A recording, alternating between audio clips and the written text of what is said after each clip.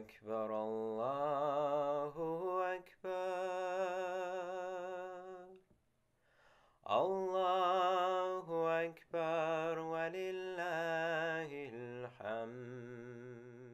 Hello everyone and welcome to Conversations about Beauty and Islamic Theology, a series where we explore the rich and diverse intersections between theology, art and mysticism. Now today it is our absolute pleasure to host Master Calligrapher Efdaluddin Kılıç. Efdaluddin Kılıç is a teacher and researcher at the Faculty of Islamic Theology, Marmara University, Istanbul, where he also completed his Masters in Islamic Theology. Efdaluddin Kılıç is also a renowned master calligrapher. He studied the Thuluth and Nasq scripts with Grand Master Calligrapher Hasan Çelebi and obtained his license or ijaza in calligraphy from Hasan Çelebi in 1993. Efdaluddin Kılıç has participated in numerous exhibitions, both in Turkey and abroad, and his work can be found in various collections, as well as a number of illustrious architectural settings, such as Mecca and the Üç Şerefeli Mosque in Edirne. Efdaluddin Kılıç continues to teach calligraphy in Istanbul, where he is currently based. Master Efdaluddin Kılıç, welcome. It's an honor to have you here with us. Thank you very much. It's my honor to be with you. Master Efdaluddin Kılıç, you have related the story of how you became a calligrapher in a recent documentary about calligraphy, the link to which we will have in this description. So I won't ask you to repeat it here, but what I would like to start with is the question of what makes someone a master of Islamic calligraphy. So how is it different, for example, from being a katib or a scribe or someone who just has very nice handwriting? Okay. I can say it is something to do with the tradition. There's a huge history background of what we are talking about, calligraphy art or Islamic calligraphy art, whatever you say. Everyone has their own handwriting and different style, quite individual. And in the old days, while there were not any particular typesetting for the whole people to unite the, how to say, style for everyone. Actually, there were some attempts, like, for example, in the late Ottoman times, the Rika script was introduced to the public so that everyone's handwriting could be legible at some point for all. Today we have printers or all kinds of different, how to say, ways and methods and sometimes preferred, what they call it, fonts, right? So nobody has showing any handwriting at all anymore. So everyone is just typing everything, whatever. Or sometimes there are some devices that you just talk and everything just appears on the screen written. And whatever font you just pick there, the message is spread out, but there's not any individuality. But the art has something to do with the personal experience and personal choices and personal, you know, different hand shapes, different attitudes, behavior, whatever. So even though we have the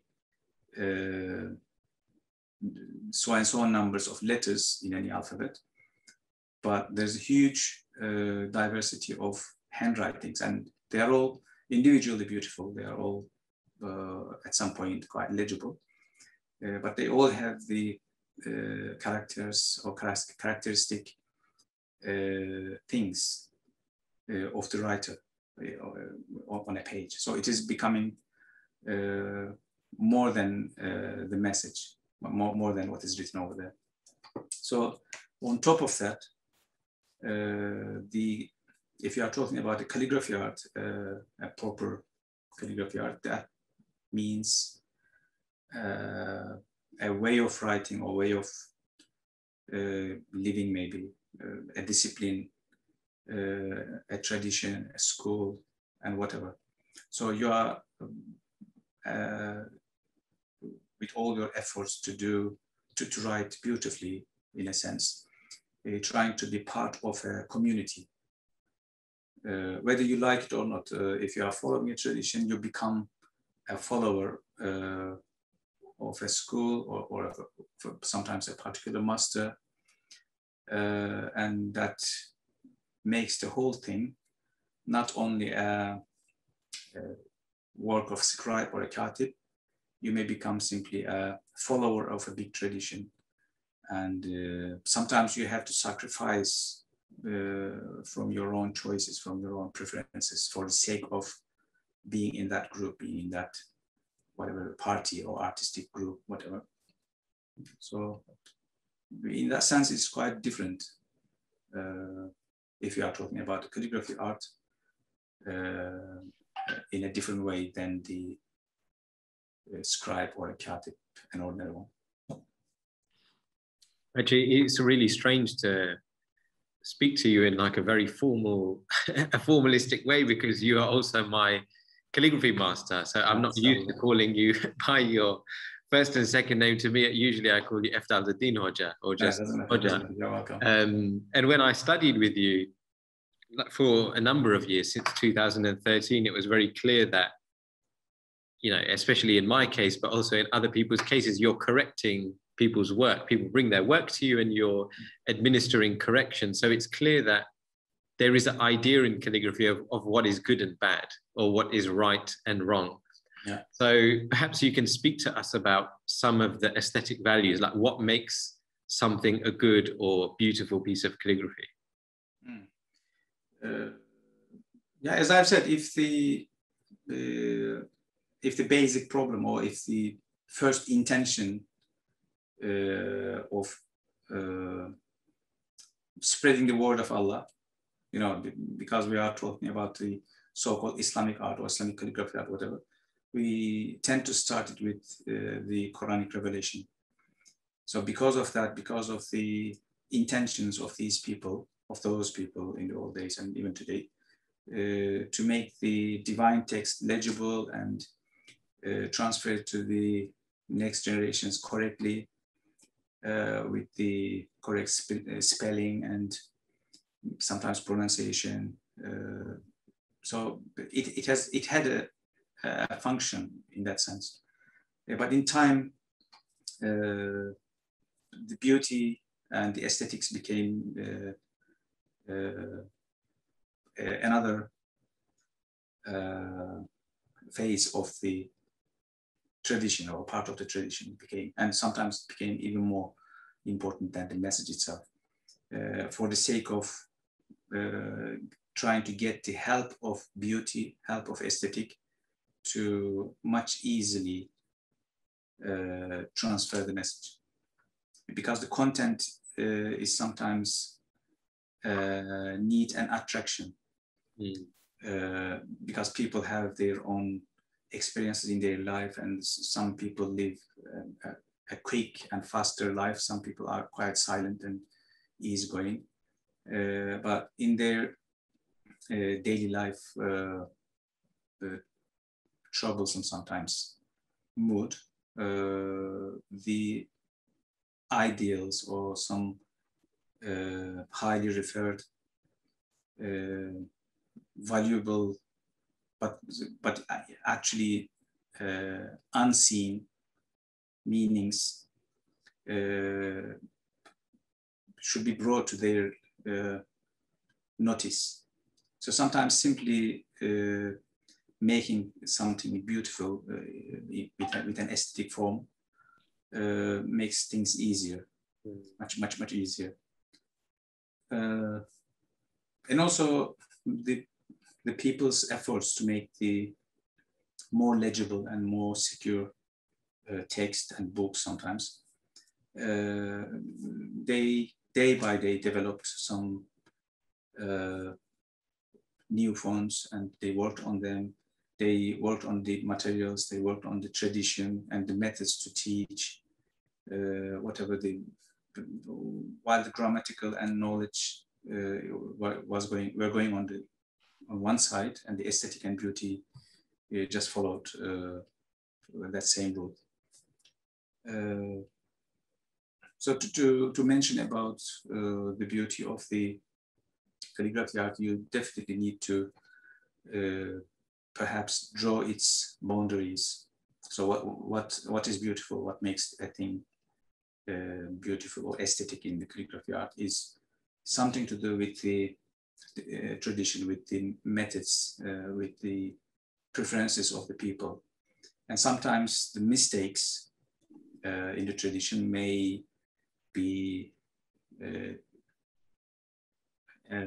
some good examples of what not to do, right? So the people are making some failures in writing, spelling, and reading, whatever. So that causes the interested people to work on them, to think of them. So why is that happening? So for example, the dots of the letters, so to differentiate some similar letters, for example, from each other, or the local language that the Quranic revelation came, which is Arabic, were not at all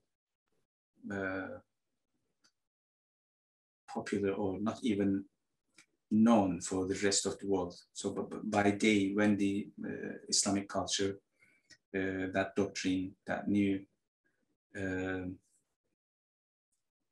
prophecy, whatever, was spreading around, some new nations who had no experience in that particular language, but they were intending to get the copies, to be able to read it, understand it.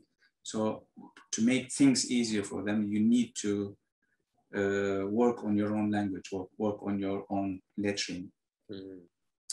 So today we have a huge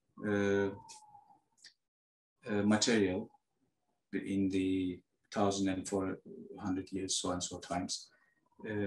Some were kept in the museum, some were kept in the private collections. So they all have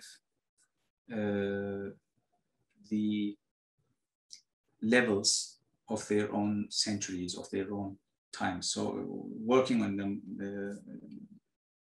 working on these manuscripts, we can exactly follow how the calligraphy art or the scribing or whatever you call it have developed by material, by technique, by fonts, by page setup, by the signatures. You can follow if any particular tradition should be mentioned by the names of the calligraphers who came one after the other.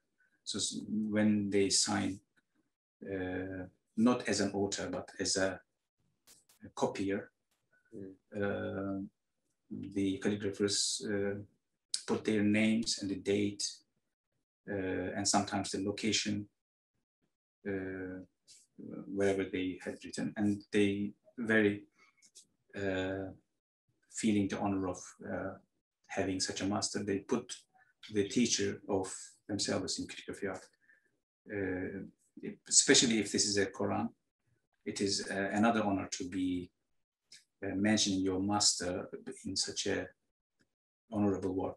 So you can follow those names and you suddenly see a huge number of people somehow connected with each other. And even today, simply by feeling like you are part of one particular traditional way or school, not even knowing the person, because there's a huge couple of centuries time in between, but you become quite friendly with, let's say, all of a sudden with Sheikh Hamdullah. You know, only in the past century we have a chance to have some photographs, the real images of the people because of the photography. But most of the time you have to rely on the miniature painters if they ever had chance to portray one calligrapher. But mostly there are some images here and there. For example, for Yaqut al-Mustasmi or sometimes there are some depictions of some old masters. But it doesn't matter, you just feel like you are part of that team. You become somehow responsible for those people because of all their efforts and the traditional,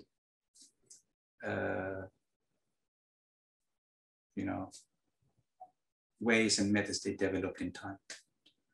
So to be part of that, you have a discipline, you have a boundary, you have an area that you can play in. That makes one thing more aesthetic, I think, to my idea. So this is quite different than the concept of being an artist when you compare it to the non-Muslim, some of the non-Muslim branches, art branches, like for example in painting, let's say. So I don't want to be rude in any way for the people who are painting, whatever. But to be noticed and to be recognized in some of the artistic areas, you have to claim that you are different and you are in many ways better or more developed, or who invented or who created a new way of expression, whatever. So when you are totally different, when you are denying, or when you are getting far, far away than whatever had been done before, you become a more reliable, more respectful person. But in the Islamic tradition or Islamic calligraphy art, the more you are connected with a school, with sometimes a particular artist, you become more significant, even though you are different, because that closeness, that bond with an old master is not making you a copier. So this is just a time of, we say, for çay and demlenmek, çayın demlenmesi, to wait for setting the tea. Right. So then it is tasted. So then you are individually able to make something new. So before realizing, before understanding, before covering whatever had been done before, you cannot claim to be making the same thing. Just like in science, actually, if you are writing an article, you have to make sure that no one else has mentioned whatever you are trying to impose people to, or introduce yourself to be a first sayer of an idea or whatever. You have to, if there are any people before, it is their right to be mentioned as the first. And what about you when you kind of look at, when you go to like a gallery or you go to like a museum or something, and you have like some istifs or some composition in front of you, or someone is bringing you their work, what kinds of things how do you identify which one you like, or which one is good, or which one is bad? Are there some things that attract you, like proportion or balance or harmony, these kinds of concepts? Yeah. As an individual behavior, when I go, if it's a calligraphy related subject, among all the whatever Islamic art section, if we are talking about it, something to do with the text, meaning, and whatever, I firstly focus on the, what is that? Correction of the text. So it's my preference. Some people say, okay, art is art, whether right or wrong, whether misspelled or not, whether legible or not. Put the letters of one sentence in a mixed way. You can still make a calligraphy panel, so people may be attracted, may be admiring it, may be, would be very happy to have it in their house. put it in the house on the wall and watch it. But personally, I become more interested than in the correction of the text. And then, of course, the application and the proportion, sincerity, sometimes the cleanness, you know, some technical things, and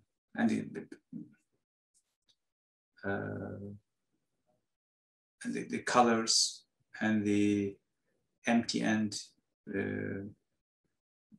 full areas, their balance, you know,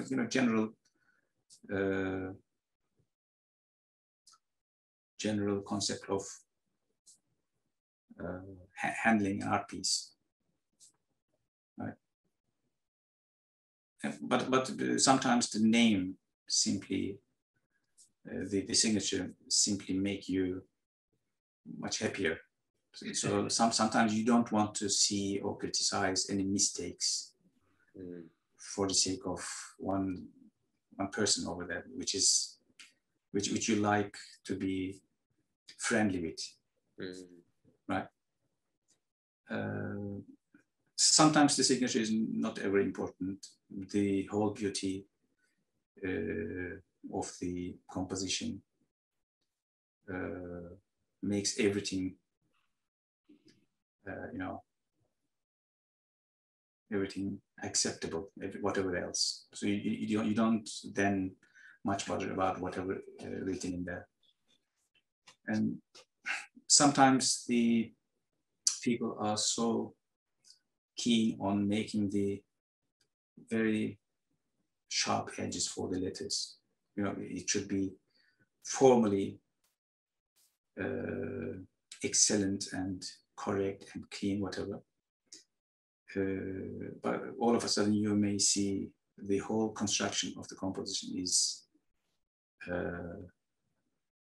not at all correct.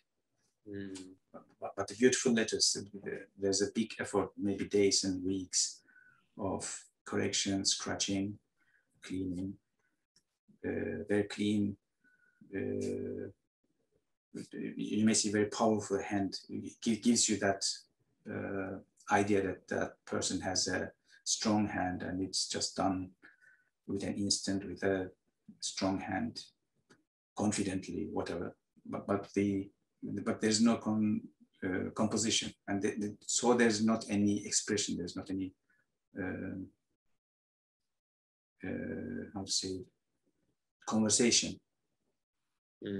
So the conversation is something you can meet with the other. It is not imposing whatever you do. So if you do your own work and don't worry about what whoever else is feeling, it doesn't become a kind of conversational thing. Then you do your own work. It's fascinating because it sounds like there's like the human element, there's like the individual element. It's within a system, but within that there seems to be room for the emergence of some kind of individual presence or talent, and you find that to be quite appealing when you're looking at the piece. I guess that's like a really interesting idea. And one of the things that we spoke about before is when we're looking at works in the past. I mean, you've done research on, I think, Yaqut al-Mustatsimi, and by the way, my MA was not only in theology. Sorry. It was actually the calligraphy art, and it was about Yaqut al-Mustatsimi's manuscripts in the compositions. Well, maybe we can talk about that a bit, because it's something that we spoke about, because when you look at some of the manuscripts in the past, if we were to like think about it now as like teachers of calligraphy, we might say, okay, if we were to really dissect them, we might say, okay, this is maybe too small or too thin, but nevertheless, they have an incredible power and beauty compared to the things which we are doing now, which are very constructed. And so I was wondering about your thoughts on like why you think there is this incredible power and shan and presence in these old works. Because today people are claiming to be as big calligraphers as in the past. Right? But the old masters just wrote. So they were not trying to show their, you know, talent or skill. Right. Okay, it was their potential. They were trying to do their best. But they were also just like breathing, having your breath, simply living with the art. So they were just writing. So when you look in details in the old beautiful Qurans, for example, there's not one unique vowel, let's say one letter for the whole text. Right. You know, in the whole Quran, if there are, let's say, 1,000 vowels, you'll find them, they're all different. Right. So some curvy, some big head, some small head, but they are good and they are matching to wherever they are. So this is quite same with the colors. So one color in between two different colors, it looks different. Yeah. The same color, put two other colors next to it and change it. And every time you change the other colors, you actually tend to change or cause to change in feeling the color that you didn't ever touch. The same thing happens. Today, people are taking one, let's say old masters, one letter, and simply today people are using computers, and the introduction of computer is just a corruption of the whole tradition. Sorry to say, right. In the internet or in many of the Muslim countries, there are so-called self-taught or who has a media, who has a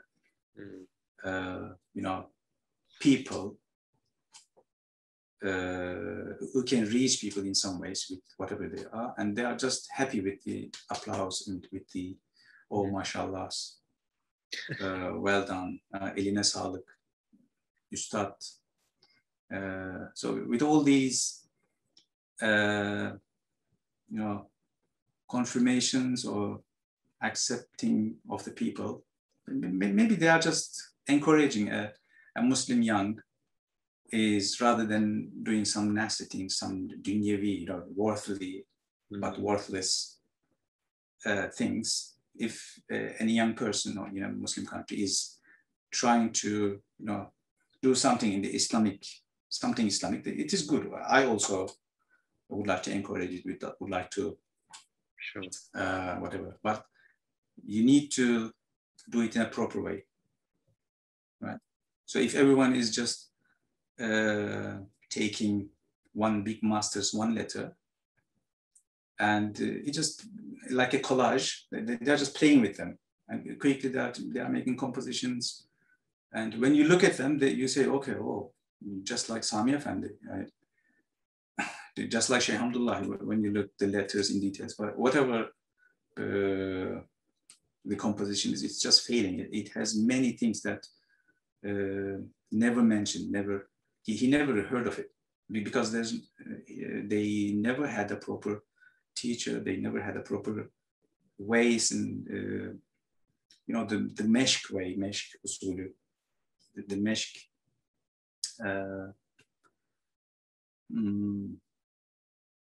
training system, then it's all a corruption.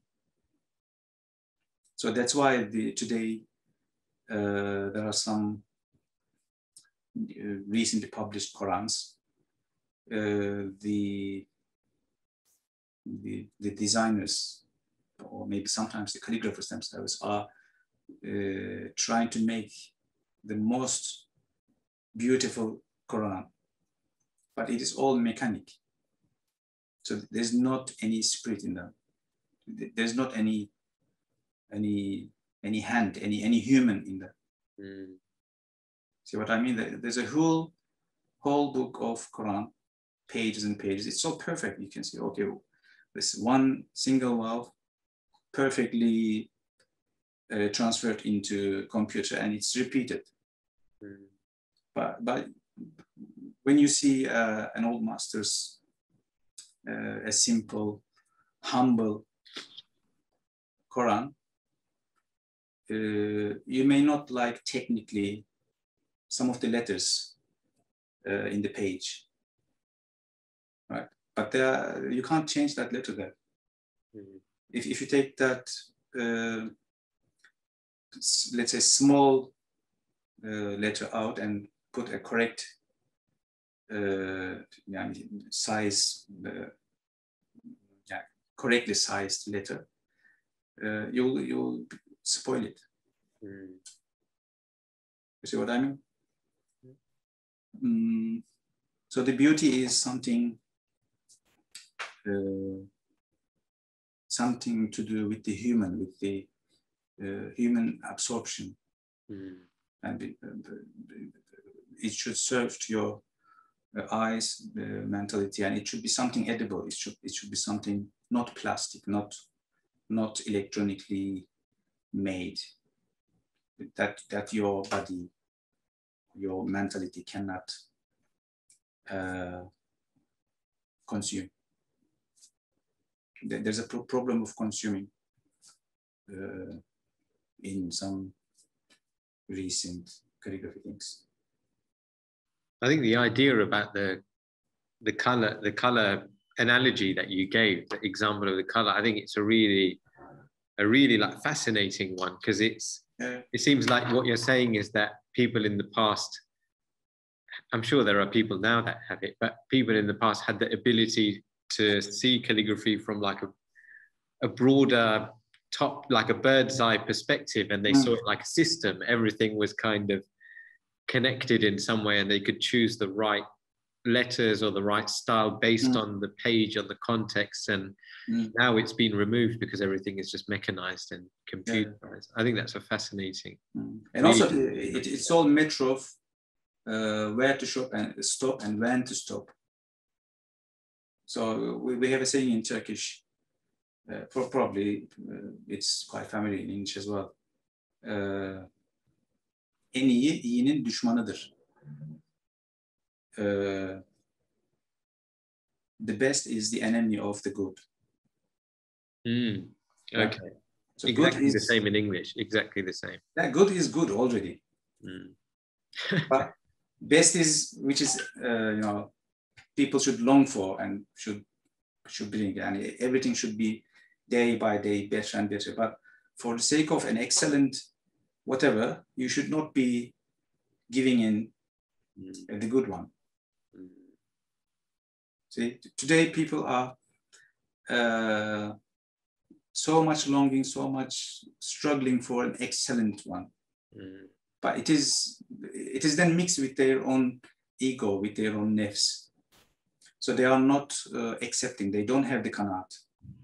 They don't have the acceptance and acceptance of the mood. And this is your level at today. Perhaps tomorrow you'll be better. But they are just trying to make things better, bigger, this and that. And that struggle makes it kills the spirit. The old people were just doing it. I think that's amazing. It's a really amazing idea. The idea of knowing because it relates, I guess, to knowing yourself too, like who you are and what you can achieve. And I think you spoke about the Meshq system earlier too, and I guess the Meshq system really, the way that students are learning calligraphy in the traditional way really stops them from jumping too far ahead, because the teacher says, well, no, you have to do this again. Even if the student thinks that they are amazing, the teacher can still stop them, right? Because whatever changing is not the letters. The first day you are in front of the teacher and 2 years later, okay, there's a visual difference, quite change from day 1 and day 100 with the letters. But actually, the person is changing. Right? He's mentally also educated and changed and converted into something else, someone else. So without that experience of being able to, or being given a chance to be changing as a person yourself, you end up making some art pieces which has no spirit. So in academy, for example, today, in so many Muslim countries, so many so-called Islamic art artists, whatever.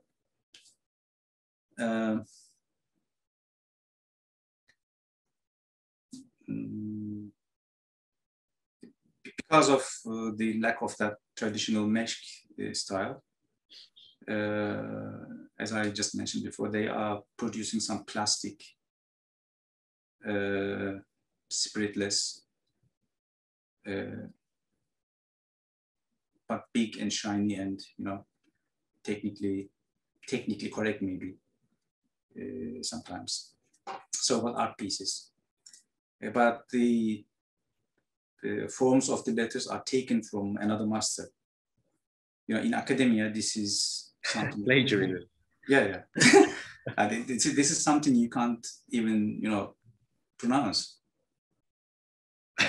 You have to mention, okay, I did this, I got this information, I'm talking this about, but with the words of so and so, this was mentioned so and so years ago in that book, whatever. That makes it more significant. But today, people are just walking the street just like they are, you know, schoolmates with Sami Efendi, because they are even they are level at the same level in the correction, perfection of the letters, whatever. So in that sense, what is the importance of character formation in calligraphy, both from the perspective, because you're a teacher as well, so I guess it's also part of your training, the way that you train your apprentices. But what's your kind of opinion or take on the role of character in calligraphy? A personal character, or the calligraphic font as a font character? Like the personal character of the khattat or your students, or in general, what's your kind of, about adab or akhlaq, we can say? Yeah, everyone is different. Everyone has their own paces, have their own, you know, length of time, for example, to learn, to consume, maybe to digest better. In the same day, maybe 10 students, a group of friends may start calligraphy art with the same teacher, and they regularly follow the lessons one after the other. But sometime later, you will find some of them more advanced than the other. Right. So what makes that difference is, you know, so many reasons you can find. Their talent, their, you know, the time they can save from their other jobs or their daily life to that subject, whatever. But their intentions, they all may differ, because every person is a different creation, a different thing. So they are all human, they are all, you know, citizen of a country, and they are all same in many ways. But they are completely different, they are all individuals. So there's not any particular quick method which is reliable for everyone and to get the same exact result. The whole education is like that. So today the generations are given the same amount of knowledge with the same methods, whatever, in the schools. but I think this is a kind of failure. So in the old days, the students generally were given first a chance of going through an academic adventure, let's say. So they were all introduced to the public schools, whatever available, or a teacher or whatever. So some of them, with their creation and with their intention, they are more enjoying, let's say, with the books, with the environment, with the teacher, with that thing. But most of them have a different nature, because they would like to produce things. They are happy with playing with things, with making things. So they are not always successful in academic side, academic road. So they are taken to an artist or to an artisan. So they are not simply leaving the child. So they are not interested in school. So let's leave them, whatever they do. They definitely take them to an artisan to learn something, to introduce them a skill or something to produce. So in the coming years, they are not neglected by the society, and they are not becoming a problem as an individual person which doesn't have anything to do. Not simply for himself, but for the society. So it becomes problematic. But what happens in the artisan life? So they become a well-mannered with adab and akhlaq while learning, let's say, a tailoring, let's say, learning a shoemaking, learning a paper making, maybe working with a construction business. So they are doing this job, but they are actually learning so many ways and behaviors, manners. So that mesh training is giving everyone, every individual student, whatever amount they needed. Right? So you can't make everyone or someone with a quicker training a Sami Efendi. There's no way.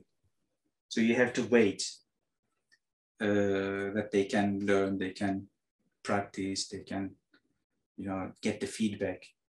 Because sometimes when you do something new, it becomes quite attractive because it is something you did it. And for the encouragement, if the uncles around you and the friends and neighbors are saying, oh, mashallah, well done, çok güzel. So you may be spoiled. Sometimes you have to accept, you have to learn accepting your failures. You have to face your failures, not for humiliation, but for the sake of, opening your eyes, seeing your mistakes and, correcting yourself when you develop. So in the meshed way, the traditional training method of the calligraphers is changing you because it's about something you did with your own efforts and whatever, and your nefs is expecting some aferins, some well dones. If you deserve it, you're welcome. The encouragement is good. But if people just keep telling you, okay, you're good, you did well, whatever, this is not taking you anywhere. So I had heard in one of the teachers has mentioned about Halim Efendi, I think. When someone was brought to him as an apprentice,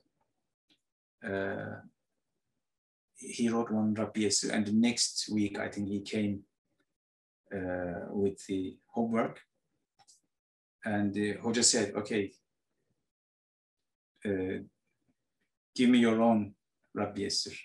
But he thought that this was the one teacher, the one the student brought was his own. It was so, I mean, maybe not excellent. Maybe Hoja just looked not very carefully, but he thought that he was not expecting this young lad to be that successful. But he didn't accept it as an apprentice. Wow. Yeah, because there's no chance he can be worked on.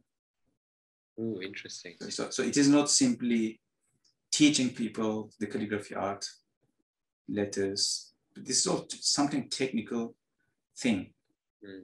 You know, to be a calligrapher is not an impossible thing. But being a good performer is something else. Right? And the performance is not with the work. It is your character, your individual things that can be felt in the calligraphy that you produce. As a final question, just to kind of return to the contemporary landscape. Currently, we're living in the kind of Zoom era, and you've had to transition from in-person teaching to online digital platforms. How have you found it? How have you found do you think that it doesn't fully recreate the magic of the mesh system, doing it online? What are the things that you kind of miss, or what are your thoughts on that? Yeah, for the sake of that special times, you know, that a year and a half maybe already, you know, the whole globe. At some point you have to accept it. Okay, this is the new, and if everything else just stopped, should we stop as well? So this is your choice. So we just would like to carry on. But from the point of whether this is good or not, or any better or not, or should we just carry on with that new style, I would say no. Because it makes things, how to say,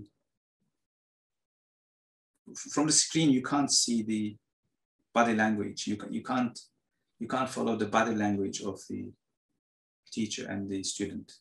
It is another thing. It is something else. You can't see how they drink their tea. You see, if I'm sharing the same room, you know, there are some jokes. There are some the life. There's the ongoing life at the same time in the same room, shared with the master. But in that Zoom platforms, it becomes more official in a way, and everyone can just focus on someone else's homework. You know, I'm introducing something new for this person, which he needs actually. Right. But it is not others' business. It is not others' level. They actually should not be at all hearing what I'm telling to one individual person. See, in one point, as I've said, you have to accept, okay, this is the way, but it actually kills the ideal connection of the teacher and student. And it becomes a mixture of everyone's experience. And they have a chance to, you know, rewatch. Okay, it's an advantage. I don't know. And for example, if you have one teacher if you are trying to absorb one unique style, you know, adopt a master's ways, madness, whatever, you should not be following so many other masters. So you are welcome to meet them. You're welcome to, you know, talk with them, you know, but you should not be taking the same lesson from this master, the other. So that Zoom platforms are causing that kind of mixture. So for example, if I don't accept a student for some reason, I don't. But they have a chance to later watch what I teach. You know, this is silly. You know, so sometimes there's a reason, you know, of a refusal of someone. All of a sudden, you may not be, you know, enjoying. This is not something, you know, bad. It's not something rude. It's not something, you know, discrimination. This is something else. Everyone has their own characters, and some people are good with some people, and some people are, for some silly reasons, may not get on well with each other. This is, we have to accept this. Yeah. And this is the life. I mean, right? So the teachers are forced, you know, to enjoy, to enjoy teaching someone that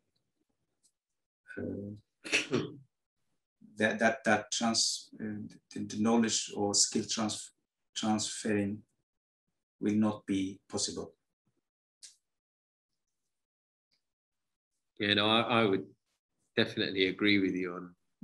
I think there's a magic of having classes where you can see the teacher, there's tea, there's. I think probably that's what I miss the most. You know, is not just learning, but everything that comes with the learning experience. And you're talking to a screen, and sometimes even not looking at the screen. You are just doing something. And for example, in the faculty, in some of the schools, some of the classes, there are 20 students, I think, registered, and only 3 of them online at some days. Okay. Because they have a chance to rewatch the recorded lesson, and they just find 2-3 students in the class to make things running. Yeah. But the whole lesson becomes a dull, you know, not very rich, in a way that many people should be involved in. There should be some questions, answers, and, you know, some odd questions sometimes, which may open the subject. You may talk about it, but no one is asking anything. And sometimes I need to check by just checking whether they are at all over there or not. See, these kind of things are not good. So it should be, how to say, I can't remember the correct term, but face to face, yüz. No, yüz değil şeyde. Neyse. Anyway, I'll remember. Well, I'm lucky if I even get 2 or 3 students. Yeah. Usually I'm just talking to myself for 1.5 hours. Yeah. Efdaluddin Hoca, thanks so much for your time and your wisdom and your patience. I think for me, I learned so, I mean, every time I'm always learning, but I learned so much about this. It's so hard for me, especially to understand the relationship between character and art. But I think you really hit the nail on the head. You know, I think you really opened up some ideas about why it's so important to know oneself and the teacher's role in helping the student to know who he or she is, and then how that relates to artistic production. That's a really fascinating idea. Efdaluddin, thank you so much, and we're wishing you all the best. Inshallah, the quarantine is over and you can continue face-to-face teaching soon. Inshallah. Inshallah, thank you so much. You're welcome. Thank you very much for everyone who is involved in that project. Good luck.